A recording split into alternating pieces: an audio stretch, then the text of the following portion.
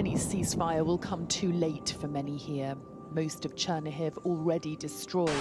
Tens of thousands of residents of Chernihiv suffered punishing conditions with little food, water or power.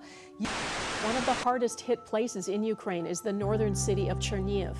Amnesty International says an airstrike in early March involved at least 8 unguided bombs that indiscriminately hit civilians. The city played a key role in preventing Russian troops from advancing into the capital, Kyiv. Russia has since retreated from the area. We, as the Redemptorists, have been in Chernihiv since even during the Soviet Union. One of our fathers was working there back when the church was still in the underground. Till today, we continue that same mission of evangelizing and working with those who are most abandoned, most forgotten, trying to find those little niches in society that no one wants to go there, and going there and being with those people. And so we've had a monastery there. As long as Ukraine has been free, there has been an official monastery almost right away in Chernihiv. Well, the siege happened almost right away. No one could have foreseen that. In morning, Russia crossed the border. By night, the city was almost surrounded.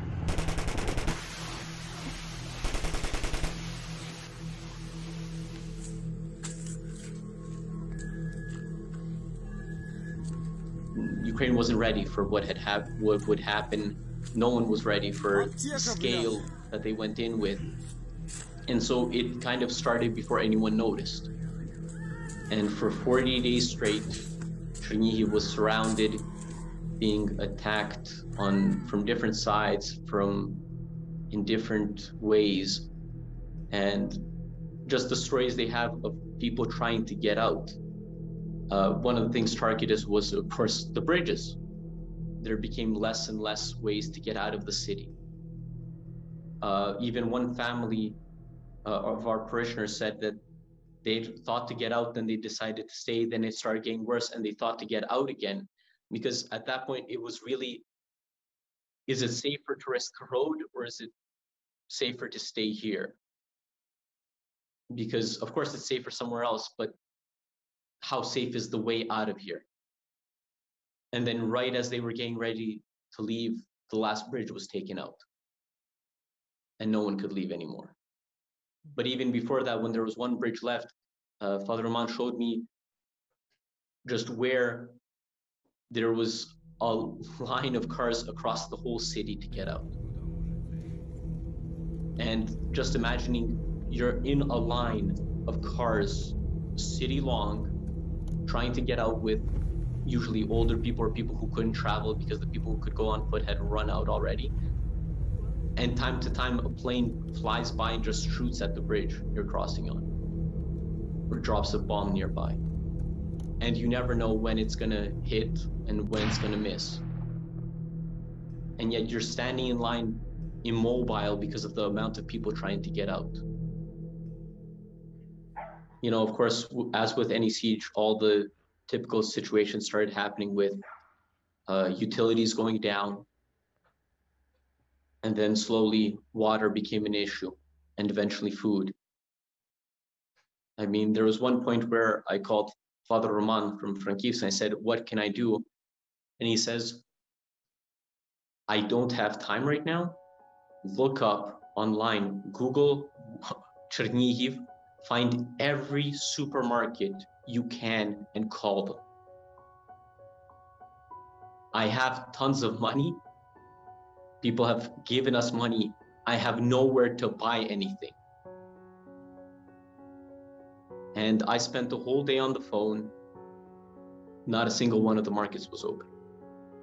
When those bridges got taken out, it wasn't just people couldn't get out.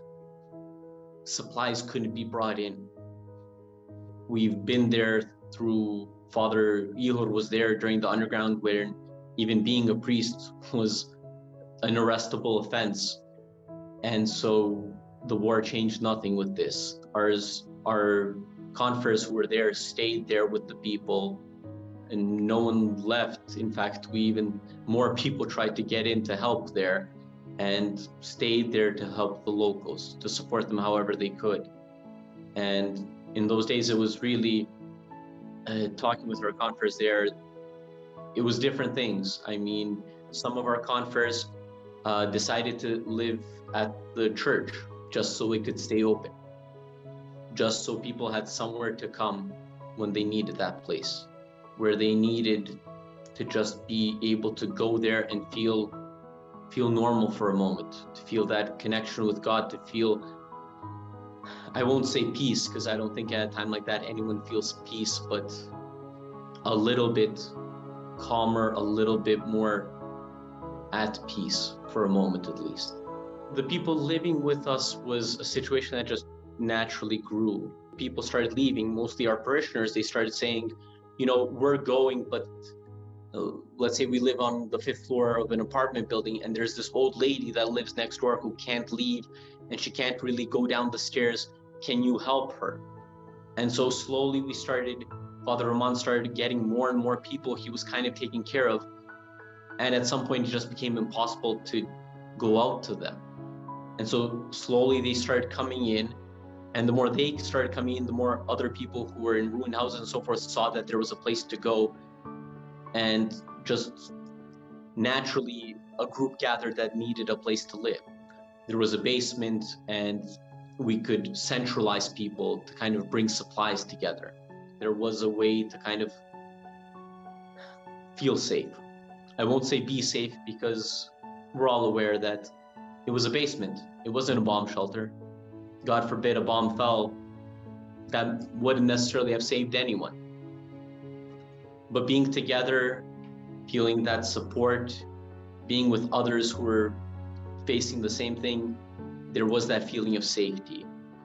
These people, despite what they were going through, despite their own hardships and crises that they were having in their lives, they put in the effort to support each other, to help someone else who was maybe a little worse off. And the way these people came together almost as a family, it's incredibly moving to see how that happened. And that allowed the fathers to, again, do other work, not only focusing on the people there, but knowing that they're in a safe place, relatively, considering the situation, to further go out and help others as well. Father Roman had a whole long list of shut-ins, which for some of them, he was their only connection now that people were leaving the city. And organizing supplies, and also, again, with that palliative care, a very strong connection to the hospital, a very strong connection to the staff that stayed, which was very limited, especially since a lot of people live beyond the city who work in it, and at that time couldn't get through, and to the patients who didn't have the option to evacuate, no matter how much they perhaps wanted to. And then, of course, with just people in those worst hit off areas, just everything we had that we could give away was being driven there, and who needs what can you take? And what Father Roman says, it was a rush job. You pack the car, you get it there. Often there's bombings going on even while you're driving. You get there, you get as many people as you can, and you divide it as well as you can. What they need, they take. What they don't, they leave, and then you drive out.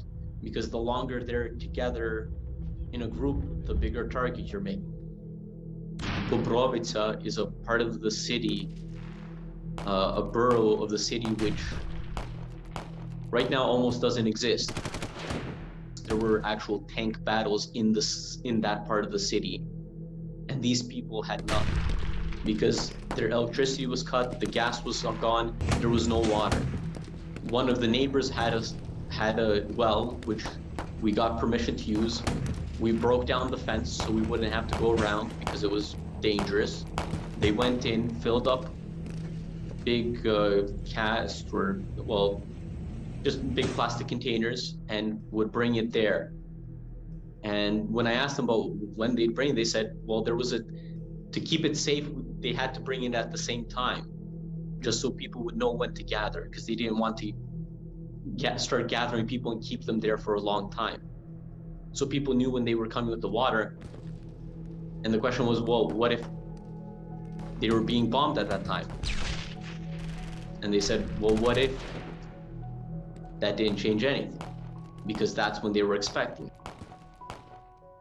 One of the things I was able to take part in while I was there was Father Roman decided to organize the summer camp, which happens every year, and he decided that it would happen this year as well. And at first we thought that we were hesitant and thought that maybe we'd get a lot of pushback from the parents, but the amount of joy we found from them when they heard about this.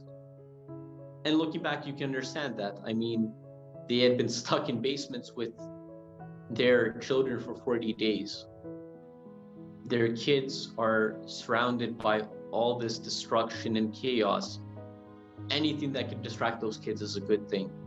Anything that could bring some sort of happiness to them or show them something else is positive. And the parents were just so happy. And of course, some would ask, what do we do if there's some sort of air raid? And of course, we told them what type of shelter we have, how we could hide them there. But I just even remember one of the parents saying that, and two of the other parents who heard that turn up and go, if anything happens, keep them with you, okay? They're safest with you. They need to know other people are going through this. They need to see each other and to know that other kids are feeling what I'm feeling. But when you see them playing together and then something happens and they all get kind of tense, and then when you see them come together, hold each other, hug each other, and then go back to playing, kind of keeping each other in the line of sight, you understand how important it is for them at that base level to feel that safety in numbers, to feel that safety of each other, that support of each other, that human contact. Seeing these kids smile, who some of them hadn't smiled in a long time, was truly moving. And in those smiles, you can just see that hope doesn't die, that it goes on.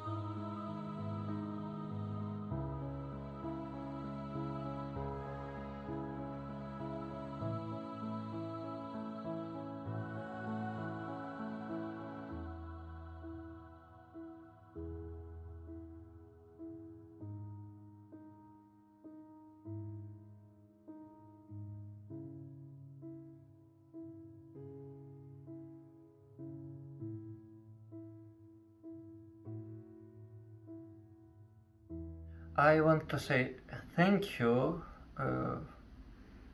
from me and from all of us who lived here, who prayed for us, who supported us, and who didn't forgive us here in Ukraine and in Chernihiv.